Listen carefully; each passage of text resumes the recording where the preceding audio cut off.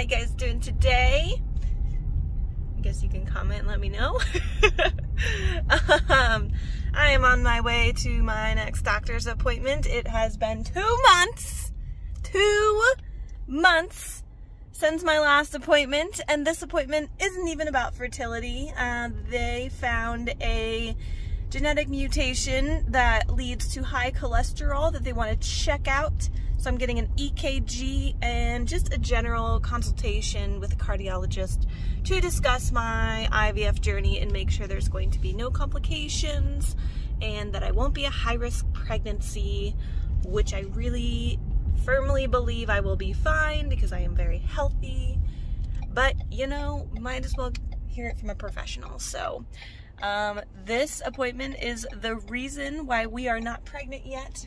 It is very frustrating, but we're where we're at. We're here today. We're finally at this day, and I can't wait to get it over with so we can actually start our journey. So this is our last step before we can actually start our journey, I hope. After this, my doctor has to review everything, and we will go from there. So I'll show you what I can today. If not, we will just recap at the end because you never know with doctors. And here we go. You know what they say? An apple a day keeps the doctor away. I made my apple, I'm still going to the doctor. Myth busted.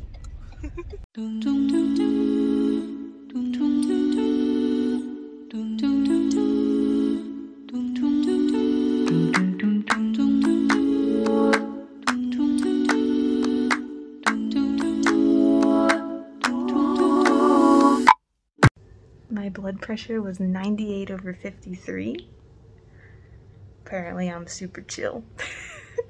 Hey guys, so that went pretty well. My first EKG and first cardiologist appointment. I felt like the youngest person there, but it's fine. The doctor definitely understood why I was there and totally got it with like all the steps with IVF, and he did agree that I should be on cholesterol medication because of my disease and kind of just things from my family that kind of like lean towards I should be on a statin. But he does not want to do anything if I'm going to get pregnant. So he said just follow up in a year and we can review your cholesterol again, see if it's gotten worse, gotten better, and kind of go from there. So that is where I'm at right now. And it was kind of a waste of time. I mean, he even said, he was like, this was a waste of time. He was like, you're healthy, you're good to go. My blood pressure was low. I'm just, you know, it's all good. So we're good. We're ready for our next steps, and now it's just a waiting game till I get my period. Woohoo! Is it bad I got Canes after a heart appointment? Don't tell anyone. So I have Evie here with me. I gave my IVF nurse a call because I just wanted to update her about everything and figure out where we were at. And I'm like crying.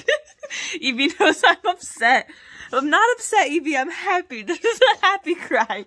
So I can start on my next period, which should literally be in just a couple of days. And I'm so excited. She already told me what to do. And we're going to get started.